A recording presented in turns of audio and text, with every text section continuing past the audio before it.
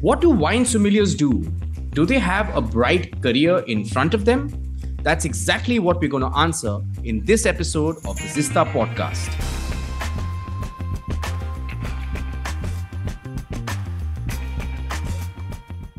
Welcome to the Zista Podcast, where we invite industry leaders and academicians to answer questions that students have within a specific subject area. And joining me today, I've got Akash Soni, Head Sommelier at Massive Restaurants Pvt Limited. Welcome to the show, Akash. Hi, hello. Thanks for making time. We really appreciate you, being here and hosting this session with us. My pleasure.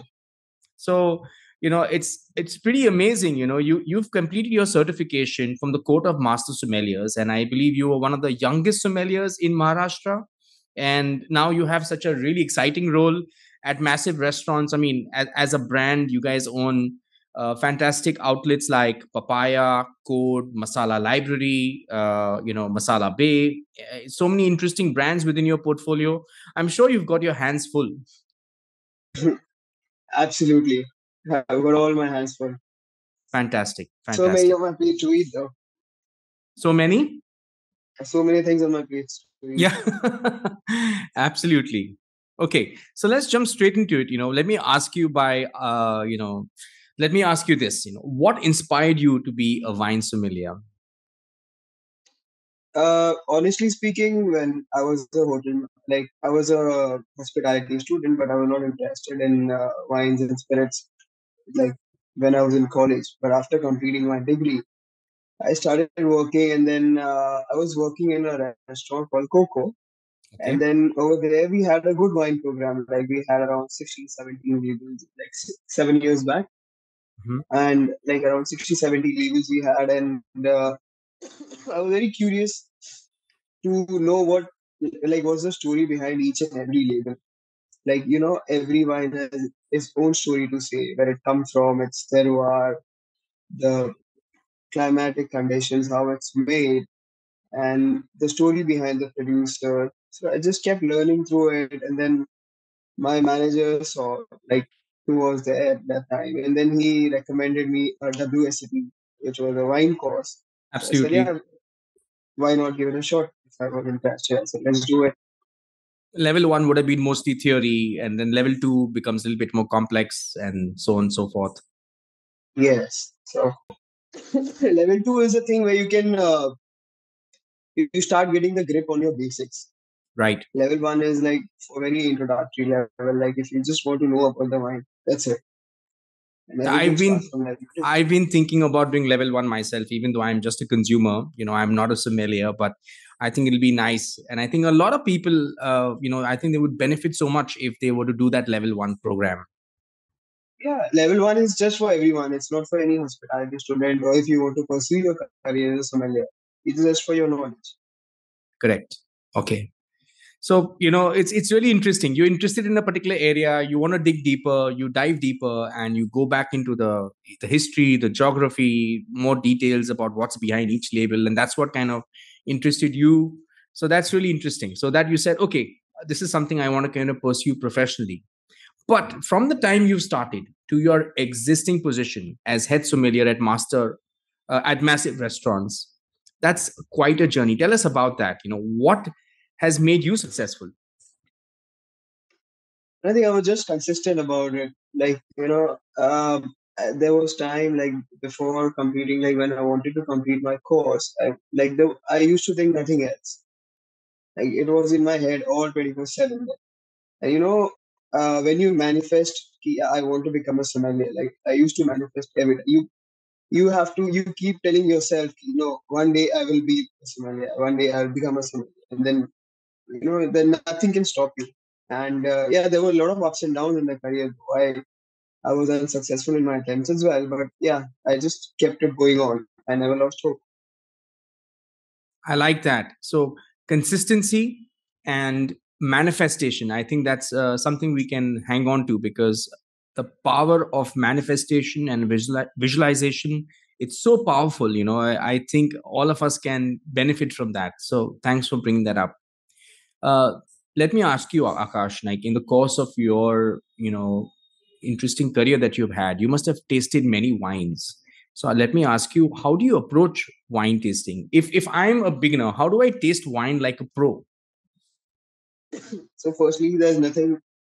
Uh, there's no positive way to taste wine like a pro. So, to be honest, you just have to see in our terms, in sommelier term, we have five S's.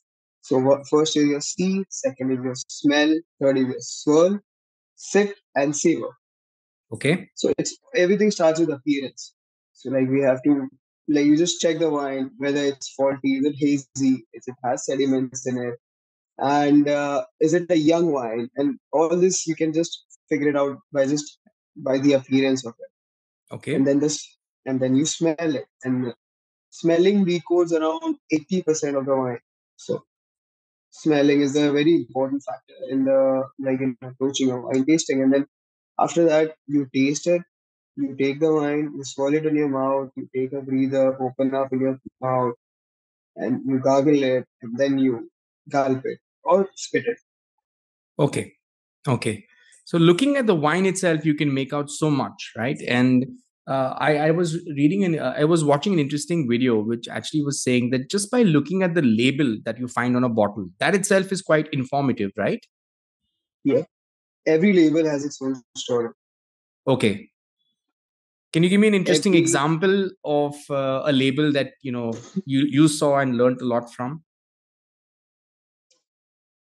uh, to be honest, there are like European countries labeled. If you see any wine from Hmm. European country, they don't mention the grape, so they'll always mention the region where it comes from. Okay. So, for example, if I would say if I see a bottle of Louis Jado Poma, Okay. so it'll just mention Pom. There's just Pomard mentioned, and by Pomard we have to figure it out. Yeah, it will be a Pinot Noir, which is a great variety, and then again Okay. it's coming from the Pomard village, from Bern region of Burgundy, from France, and then the story behind it. Like I would say, there's one label called Carpinete Dogayolo. So Okay. on the label there is a bush, it's a wine bush. It has different colors, and it means like whatever colors the bush has. Like every leaf is colored in different colors. So like some are red, some are green, some are like full color brown. So it just shows the flavors of what the wine has inside. So red indicates the Interesting. flavor of red fruits. Wood indicates that the wine has seen the uh, oak aging, and then green indicates it has a little bit of hint of pyrazines, like what we get in wines, like a little bit of that cut grass aroma. Right. So it Awesome. shows how complex that label is. The wine is you can by just seeing at the label. Okay. Okay. I can imagine that as a sommelier and now as a head sommelier, you play many roles in your workplace. Could you maybe, tell us a little bit about the different kind of roles that you play? You see, my day starts from like once I reach at work, it's just about first thing I need is coffee to be active in all those roles. Right. Even wine And sommeliers need their coffee. yeah, a lot Yeah. of caffeine all day. Sure. And then, Mm. yeah, it just begins. My lunch service starts at 1 o'clock. And then Okay. from 1 o'clock, we have to be on floor. And then after 3:30, when the restaurant gets shut for the lunch operation, after the lunch operations, then I just have to check all my stock inventory, if my wines are proper, if everything is ready for the dinner operations. Then I just give a little brief up to staff as well. Like staff training is also an important factor. Right. And then, yep, and then I read some wine book for like half an hour or something. And Okay. then I prepare again for my dinner service, which starts at around 7:30. And then it goes on till 10:30. Okay, got it, got it. So it's a little bit of training the staff, a little bit doing a little R&D, curating a wine list for a specific F&B establishment. So many different tasks, right? It's not just about just being there at lunch service or dinner service, but there's a lot that happens behind the scenes, as I can imagine. Yes. Right.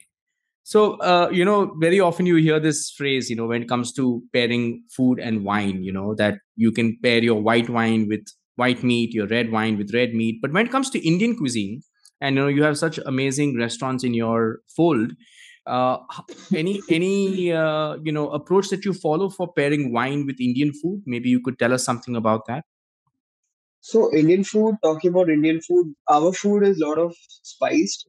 right? It is heavily spiced.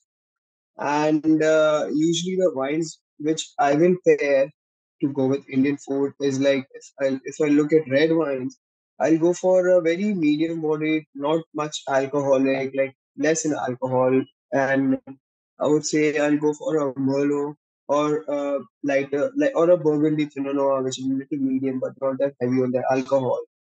And this is the basic what I keep in mind while pairing and while preparing the list. And if I go for white, then I'll try to go for wines which are a little off dry, like which have a little bit of possible sugar in them, to just to cut the spiciness from the food. And then yeah, it should always go in a harmony. I know you like we can do contrast pairing as well, but not with Indian food. It's quite difficult. And whenever I'm confused, it's just we can go for sparkling or rosé. They go all time with Indian food. Okay. Yeah, it's a different challenge when it comes to Indian food. Our food is so rich. Our food has so many complex flavors. Compared to other Yeah. cuisines, the stuff that we create is got a melange of flavors that are competing for your attention. You know, Hmm. so in that context, the wine should be, I guess, something which is simpler and something that complements, as you said, the spicy food that we have. Yeah. Okay. I want to ask you a question in terms of students. So a lot of students are thinking about becoming a wine sommelier. What would be, the advice? What's the advice you would give them? What are the traits that they need to succeed? Anything that you can say will be really great. I would say first thing is the memory, because Okay. being a sommelier, you have to keep a lot of things in your mind, and then you only thing is like you have to taste, and taste. You have to taste a lot of wine, and you have to remember what it is. And becoming a sommelier is not like a finality. Like you have to keep learning it throughout your career, because like as they say, the rabbit hole is deep, and then you can never reach the end. So yeah, but like I would say, like stay consistent. If you're dedicated, like you can beat it. Stay like stick to it. Never lose hope, and one day even your like everyone can achieve their dream. Right, right. So consistency, having the patience, putting in the hours, putting in the hard work, that's all really important. But in addition to that, you need to have a good memory. So I think that's good tips there. And in terms of staying in touch with the industry, are there any specific resources that you read, or what could you share on that front? So there's nothing I like. There there are lots and lots of to read on wines, but what I usually do is I have my own sources from where I started my CMS, my WSET. I refer those all the time, Okay. and then if I need to know something more, then I'd rather search for a label, like a story behind the label, and then like what producer, like I can read about, like I try to read about the producers, what they Mm-hmm. make, what are their stories, and that's very helpful. And it keep you posted as well, like what's going on in the industry, other than reading books. I'm not saying reading books is a it's not good, but yeah, we should read books as well. But this is also a good way to keep us updated, like what's going on in the wine world. Everything there's a change. Every time there's a change.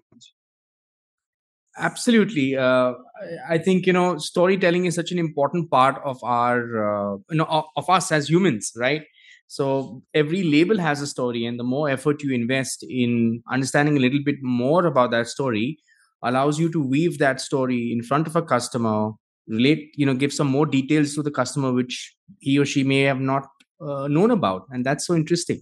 Yeah. All right. In terms of future career prospects, and this is the last question I'll basically want to touch upon. So, in terms of future career prospects, do you think that India, at the stage where it's at, we do need a lot of qualified wine sommeliers? Do you think a wine sommelier has, good number of jobs to choose from? Anything you could say on that front? I do think we need a lot of sommeliers. Like when people talk about wine, like most of them they back out because they don't want to put the efforts at what it takes to become a sommelier. They don't want to do study. Even myself, I didn't want to study, but I did, and eventually I did.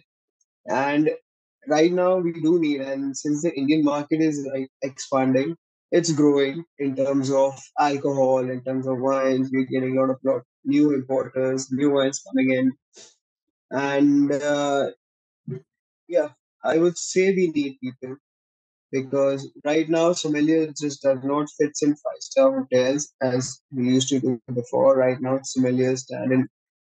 They need like sommeliers have to be in standalones. There are a lot of retail outlets who look for sommeliers. There are a lot of Right. companies who look for freelancers as sommeliers. So yeah, now the opportunity is expanding. Like you're getting more and more different ways to explore. And yeah, it's not just like your old school boring type of job where you used to go to 5 stars and get sustained at one place. But yeah, there is absolutely growth in becoming a sommelier. And That's good to hear, and I think it's going to be very reassuring for a lot of students who may be sitting on the fence thinking, should I not? So, what you're sharing right now will help students progress with a lot more certainty and make the right career choice. Um, Thank you, Akash. I've really enjoyed talking to you. It's been a fantastic session. I hope you've enjoyed this conversation, and I encourage you to subscribe to our YouTube channel if you like what you see. We're going to keep creating content like that. If you prefer tuning into audio, you can catch us on Google, Apple, or Spotify. Our handle is the Zista Podcast.